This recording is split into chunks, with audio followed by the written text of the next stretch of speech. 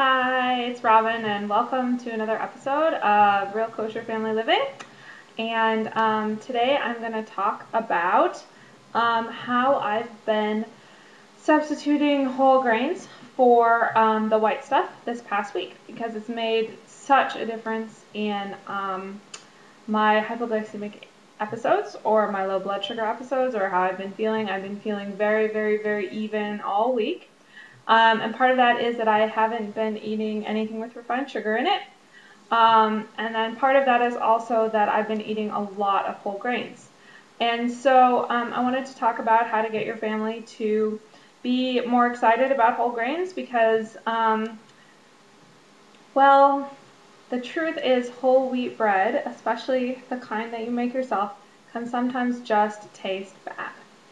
And not bad, heavy, tough, not soft and comforting and fluffy and all the things that we want our bread to be like. So I wanted to tell you about this product that I've been using this week, and which I think that you should definitely use. And then I didn't get it to put it here on the counter for the video, so I'm going to go grab it right now. Hold on just a second.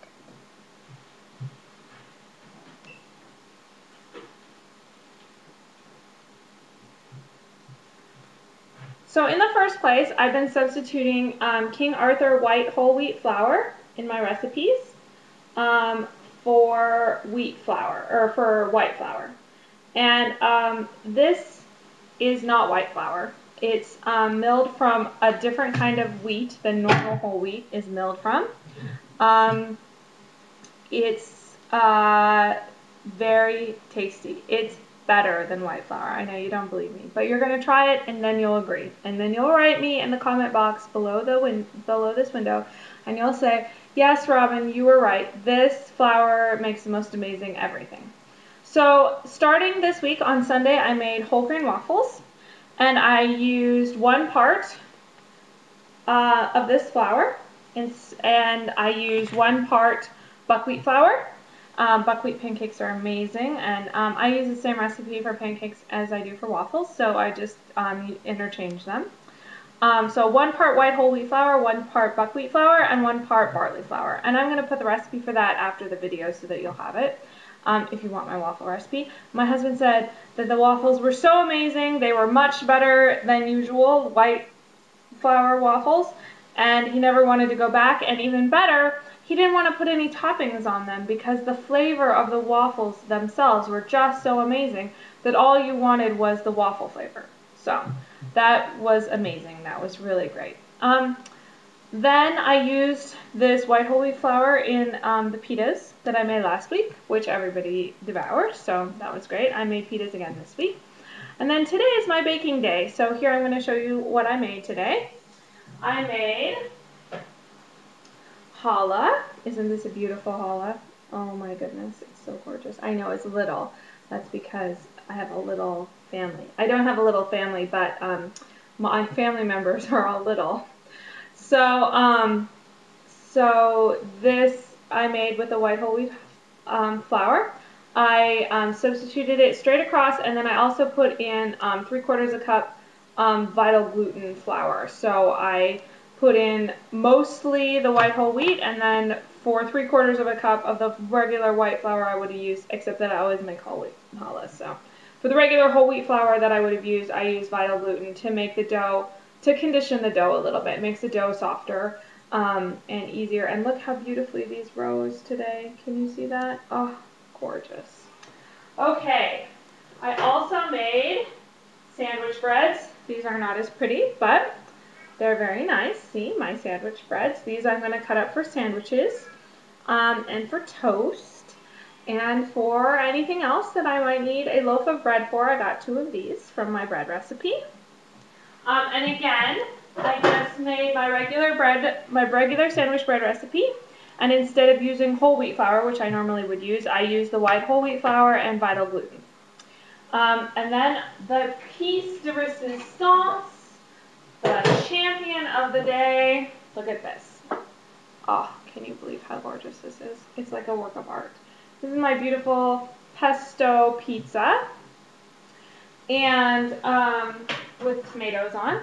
So I would absolutely make white flour pizza dough because I want the pizza dough to act a certain way, and I thought I had to use white flour to get it to act that way. But today I used the white whole wheat flour, and it's beautiful. It's just amazing. I made the pesto, and that just makes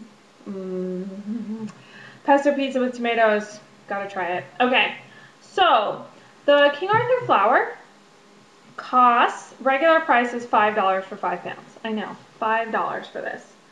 That's crazy. That's $1 a pound. That's twice as much as the gold medal flour, or 5 times as much if you get it on sale. So it's very expensive.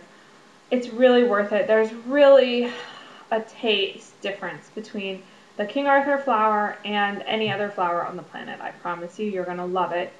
And it costs more, but $5 for 5 pounds. Now, normally a loaf of artisanal artistry bread, a loaf of really good quality bread is going to run you $5. And look, I today made pizza and challah and sandwich breads, and there's my stand mixer right there. By the way, you need a stand mixer. Otherwise, you have to knead all this stuff. I mean, it makes your arms strong, and maybe you're into that, but whew, I could never do it. So, of course, I tell people, I run into people all the time, oh, you homeschool? I could never do that. And I'm like, sure you could. So, probably if I didn't have a stand mixer, I could knead. But I'm very appreciative for my stand mixer. Thank you, mother-in-law, very, very much for the stand mixer. And pizza dough, I got all of these things out of less than 5 pounds, by the way. Less than this much bread, or flour, not by much. Probably I used almost 5 pounds. So, and you don't have to make a commitment, right? You buy it one time, you buy a 5 pound bag, you use it. If you don't taste the difference, if you don't love it, then you don't buy it anymore. You buy regular flour again.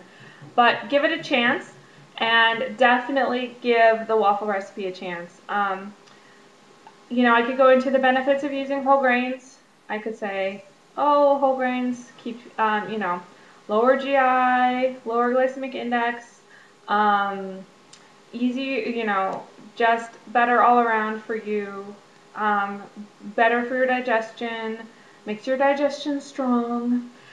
So yeah, I really, really, really recommend, especially if you're having low blood sugar episodes. Boy, I just can't even describe how even I've been all week, how very, I just haven't had. Today I had a little teeny bit of feeling like I was going to eat my children, but that's because I had a chai tea latte with sugar in it. No good. So don't have the processed sugar, and have the whole wheat, whole grains, and let me know how it goes. Talk to you soon, and stay tuned for the recipe. Bye.